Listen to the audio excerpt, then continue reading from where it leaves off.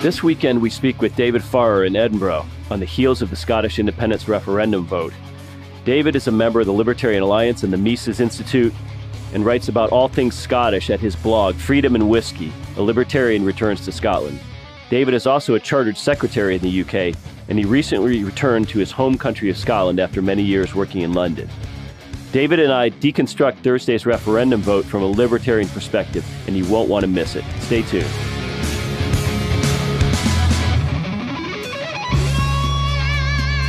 Ladies and gentlemen, welcome once again to Mises Weekends. I'm your host, Jeff Deist. This weekend, we are speaking with our friend David Farrer, live from Edinburgh in Scotland.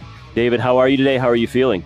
I'm fine, a bit tired. I was up most of the night watching the results, but slightly disappointed with the results, but not completely dismayed, because I think there is a case for saying the final outcome in the UK, in the British Isles, will be the same as if there had been a yes vote, strange as that may seem. Well, let me ask you this. Is Edinburgh, was it a yes town, a no town, or a mixed town from your perspective? I didn't actually see the result because I went to bed before the Edinburgh result was announced. I was so tired at that point, and it was virtually the last result, but it was roughly 2/3 no and 1/3 yes. The main yes votes were in Glasgow and Dundee and in some of the areas around the edge of Glasgow. And we're finding out today that there was a huge difference in voting between young and old. Approximately 70% of young folks were for, and about 70% of older folks were against. That's absolutely right. I've made a note to mention that to you. And if you like, I can try and explain why that was the case. I think older people, first of all, were worried above all about pensions. Unfortunately, lots of people here, as in the US, think that the state pension, Social Security in your terms, is sitting in a vault under the Bank of England or the Fed, when in fact, of course, the contributions are spent and the pensions are paid out of current taxation. Lots of people didn't get that, and they thought that if Scotland became independent, they wouldn't have access to this pot of gold under the Bank of England. And then another factor is very important. I think the mainstream media was virtually entirely on the no side. One newspaper out of 37 that we can read here in a week supported yes.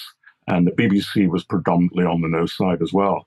Whereas younger people who use social media got a completely different message, because on Twitter and Facebook and things like that, there was a far bigger support for yes. Politics aside, just from a parliamentary perspective, isn't it quite amazing that this vote was even held in this day and age? I see what you're getting at, but the point is we have a SNP government in Edinburgh, in the devolved government. Their whole purpose since they were founded about 80 odd years ago was to have this referendum. And once they had a majority in the Scottish Parliament, there was no real way it could have been avoided. And I think the government down in Westminster acknowledged that, and that's why we had the referendum. Well, speaking of Westminster, it seems that there were a lot of very odious people and organizations who were aligned on the no side. We heard, of course, from Cameron, from Gordon Brown, from Obama, Goldman Sachs, heck, even our own Alan Greenspan came out on the no side. How about on the yes side? Is Alex Salmond and some of the other folks on the yes side, are they equally odious? Well, they're not libertarians, that's for sure. I mean, they're probably fairly similar in ideology to the people you've mentioned. It's much wider than that. It's the Putin and the Chinese leadership and the Australians and the Canadians. It's really quite amazing. I suspect the British government asked them to come out in favour of a no vote. But no, the main yes campaign are typical politicians, some slightly left of centre, some slightly right of centre, to use non-libertarian terminology. But as I said, there were some libertarians, classical liberals on the yes side, but also some on the no side. Very good friends of mine on both sides. Did the yes campaign fail to present a coherent vision of what Scotland might look like going forward? I think the main failure was to deal with the question of the currency. At the moment, of course, we all use the UK pound throughout the whole of the UK.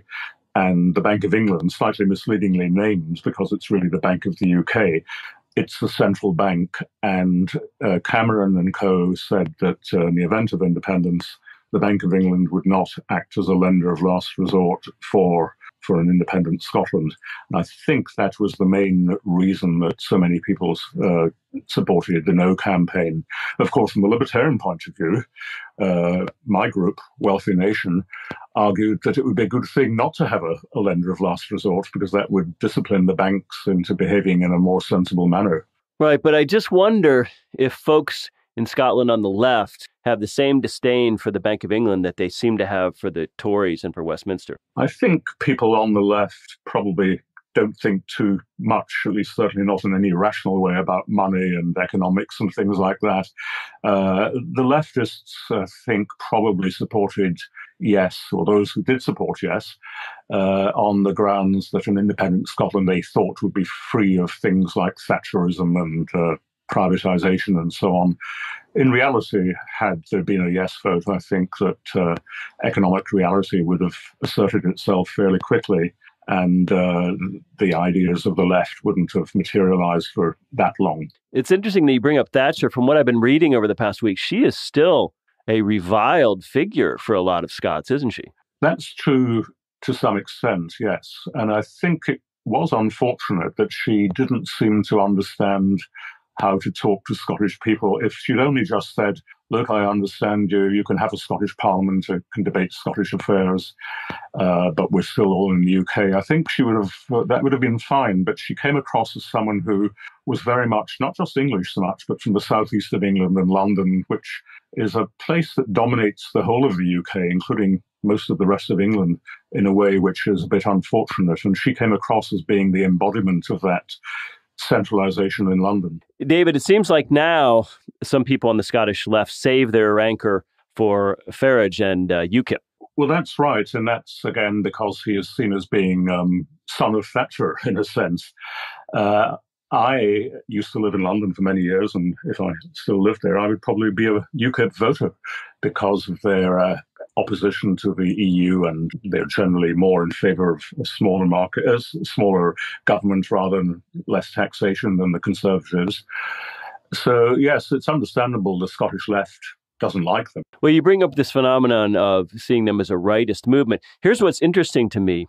In most of Europe, nationalist movements tend to be right-wing anti-Brussels. Yes. But in Scotland, the nationalist movement is portrayed anyway as left-wing pro-EU.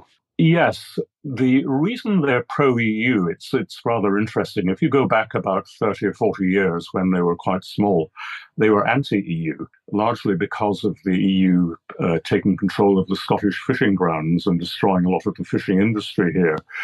But as they got a bit bigger, they came up against this problem that it was perceived that an independent Scotland might not be able to trade with England and the rest of the world. So they changed their mind and became pro-EU as a way of getting around that potential problem. And they've maintained that pro-EU position ever since. And so I guess politics does make strange bedfellows. Yes. Tell us a little bit about your participation and the libertarian element, however small, behind the Yes campaign. Well, I've been involved with a group called wealthynation.org. And of course, Wealthy Nation it comes from Wealth of Nations, as in Adam Smith. And it's a group of free market-oriented people, several economists, people like myself in the business and financial world. And we've had a website putting out a lot of articles supporting independence, but from a libertarian point of view. There is also a quite sizable student libertarian group here, mainly on Facebook, and they are predominantly were on the yes side.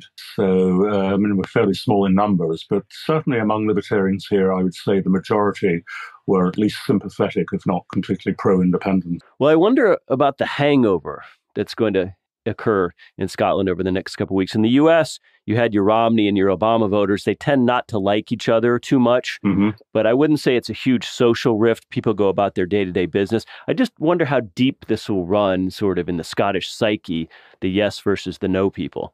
I think it might be quite difficult for a while. But right at the beginning, I said that we could end up with the same as if there had been a yes vote. And what I meant by that was, if Scotland had become independent, then we would be cooperating so closely with England, especially on things like defence and probably foreign policy, that it wouldn't be that much different from what David Cameron is talking about, although I'll believe it when it actually happens, of having far more devolution to Scotland, but within the UK. So I think if we were to have that and have a properly, virtually a federal system, or even confederal, with almost everything other than defence and foreign policy handled at the level of the four parts of the UK, then I think most people would be quite happy with that. Another interesting element to this vote was that you could vote if you were 16 as of the day of the vote, which is interesting to us as Americans, largely American audience. And also what's interesting is that any Scottish resident, as long as they had an EU passport or a UK passport, could vote, whereas the Scots living abroad could not vote in the election. That's right. I mean, the 16 and 17-year-old thing was quite controversial, but I did see a television program of people of that age, 8,000 of them in a big hall in Glasgow about 2 weeks ago. And I do say they were very, very articulate people and seemed to be well up on the various issues on both sides. As far as the other things concerned, I don't think the SNP government had much choice in this. Under EU law, as I understand it, only citizens of a country can vote for the national parliament. So someone here from, say, Poland couldn't vote for the House of Commons in Westminster. But on the other hand, for all other elections, people from the EU are allowed to vote or must be allowed to vote under EU law. So this counted as one of those types of election. And so I don't think they could have stopped it if they'd wanted to. And as far as people living outside Scotland, I mean, where would you draw the line? I mean, there are, 35 million Americans who claim to be Scots, like there are a similar number who claim to be Irish. It'd be very difficult to open it up to people who live outside Scotland, I think. And equally, it would be wrong to bar English people living here from voting as well. David, I have to say, when you use the phrase EU law, it gives me sort of a bad feeling. It gives me goosebumps. Well, regulations then. In closing, I know it's been a very long evening for you. Tell us a little bit about the idea behind your blog. It's entitled "Freedom and Whiskey: A Libertarian Returns to Scotland." Oh, right. From your English counterparts, we get the sense that the libertarian movement in the UK is moribund. Perhaps you can offer a different perspective. Yes, well, you've discovered my blog, and you may have noticed it's been pretty quiet over the last year or so. I've really got blogged out with churning out this stuff for 10 years. But the libertarian movement in the UK is still around. There's a thing called the Libertarian Alliance, which you may well have heard of, run by Sean Gabb, and they continue to be active. I was their financial guy for more than 20 years. With the web, the ideas are spreading. There's no question about that. The word libertarian appears in the press now, and 20 years ago, no one would have used that word. But it's still quite small. But there again, it's sadly quite small in the US as well, isn't it? Sure is, but we're growing day by day. David, thank you so much for your time. Fascinating interview. Ladies and gentlemen, have a great weekend.